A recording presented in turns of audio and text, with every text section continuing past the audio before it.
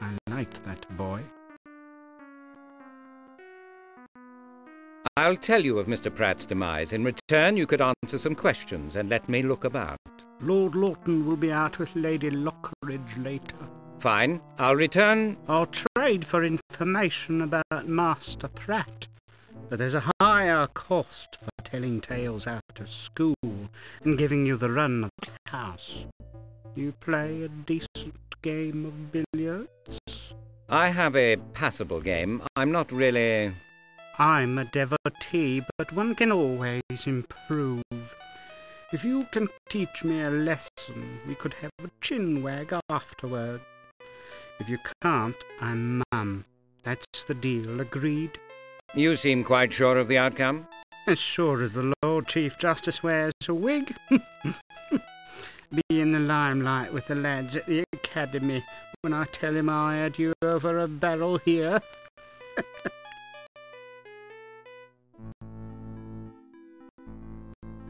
Is Lord Lawton a music aficionado? Very devoted to euterpe and terpsichore. Music's the only thing we have money for nowadays. Cylinders, scores, stands, new felt piano tuning and the like.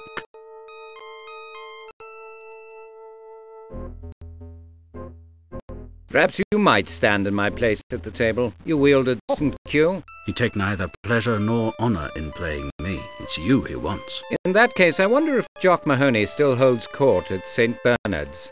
He may know Jenkins. As I recall, you two didn't part the best of mates. True, but I don't hold a grudge.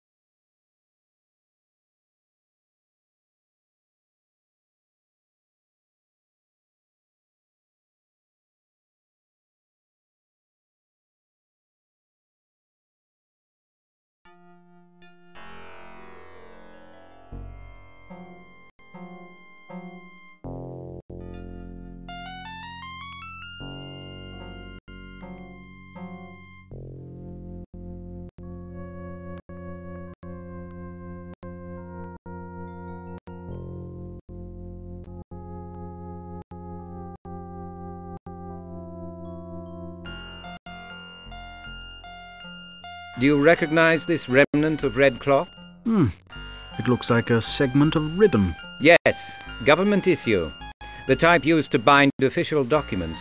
There is no doubt in my mind that Pratt was a principal in the formula's theft. He truly was a fool. But questions remain, surely. Why would Pratt have stolen it? Why indeed? And what did he do with it? And where is it now? And why was he killed? Fools tend to be foolish more than once. They are as dangerous to their friends as to their enemies.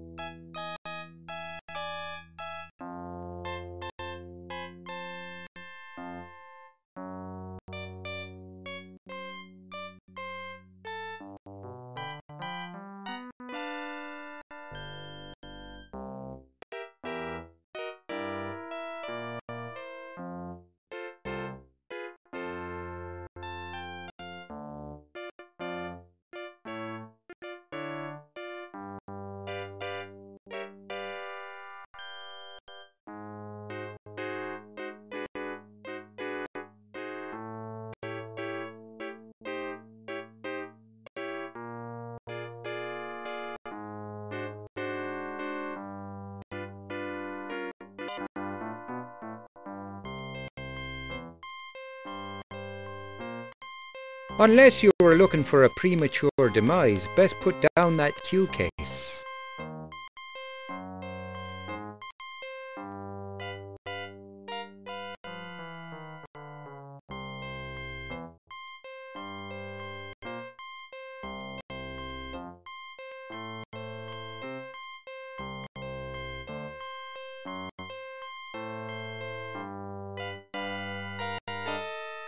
Not much by way of conversation around here, is there? All a man could want. The surface even. Best friends I ever had. Sort of this. Better than my nanny. Better than my old hound. You know Mr. Mahoney, then? Who? Sounds an Irish name. I wouldn't know him. Not my sort.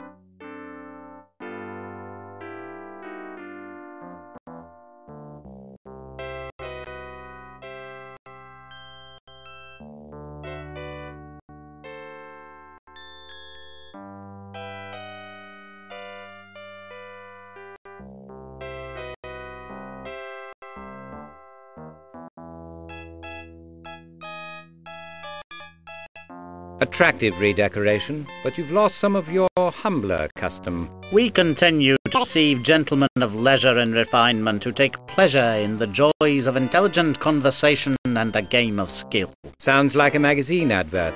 It is. A large brandy, please. With pleasure, sir. That'll be a shilling.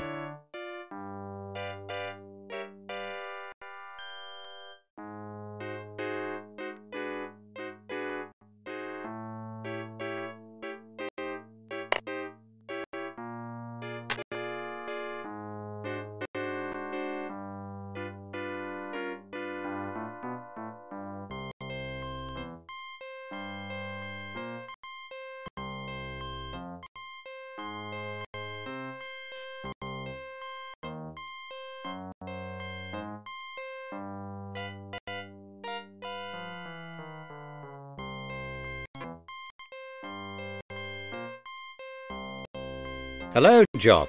Remember me? Not likely to forget a world-famous snoop, am I? I need a favour. Bad luck. I'm fresh out.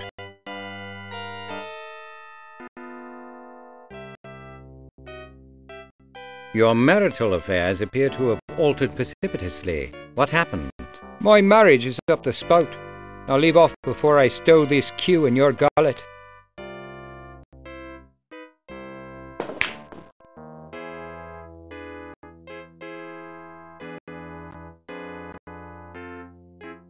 I assume you're still cock of the walk here. Would you like a game? Like you could give me one? No chance. I don't mess with amateurs. I'd pay for the privilege. Me? In your employ? Not bloody likely. I'm not good enough for you to play, and you won't help me get better. Not terribly sporting. Stuff sporting. You had your way with me last time you was here. Never again. That's unfair, Jock. I caused you no real harm, and your information helped apprehend a vicious murderer. End justifies the means, does it? You forced me to grass on a friend.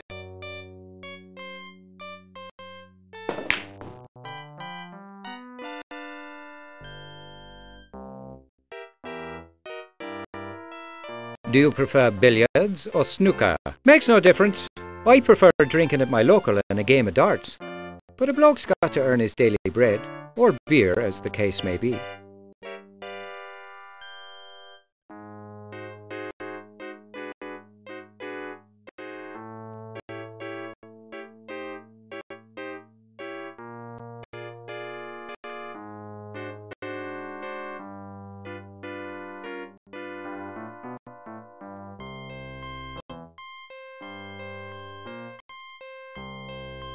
Why is Mr. Mahoney in such a foul mood?